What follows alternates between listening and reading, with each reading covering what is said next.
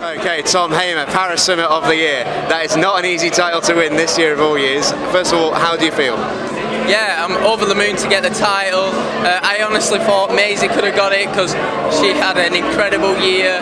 First European Championships, walked away with a world record as well as me. So it's been a crazy year for para swimming, and we've all done so well. So to be stood on the stage and winning the title has been pretty special.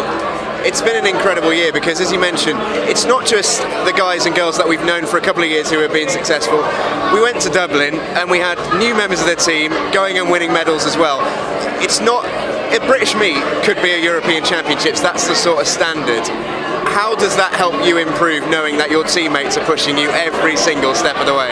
Yeah, it's really nice knowing that there's someone behind you pushing you. Yeah, they want to get better, you want to get better, but it's all about the next generation. And throughout sport there'll always be a next generation. It's so good to see them coming through the sport and trying to chase you senior athletes, and yeah. Do you feel a little bit like a senior citizen around some of them? Yeah, I'm 20 years old and I really feel like I am one of the senior athletes. But I've been to Paralympics, I've been to 2 Commonwealths and a few Europeans, so I know the competitions really well and I've got that experience, so it's really nice to show that to them kids and to the young ones who are doing so well, and pass that knowledge on to them and see them on the world stage as well.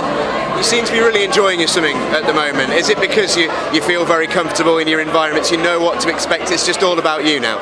Yeah, I'm really comfortable at the minute. Yeah, I'm at the National Performance Centre in Manchester and it's going really well, working with my coach Graham Smith and Lauren. So we just got a plan together for next year and the year after. Then Tokyo will be at our doorsteps then, so it is going to be an interesting 2 years leading up to that, definitely. A massive year next year as well with the Worlds in Malaysia, I think, as well, so potentially some more air miles on the clock for you. How much are you looking forward to next year, having had such a great 2018?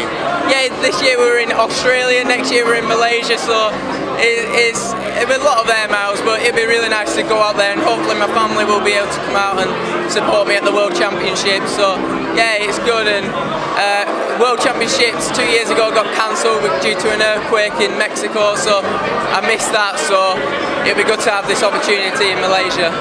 We can't wait to watch you. Congratulations on an amazing year. Thank you.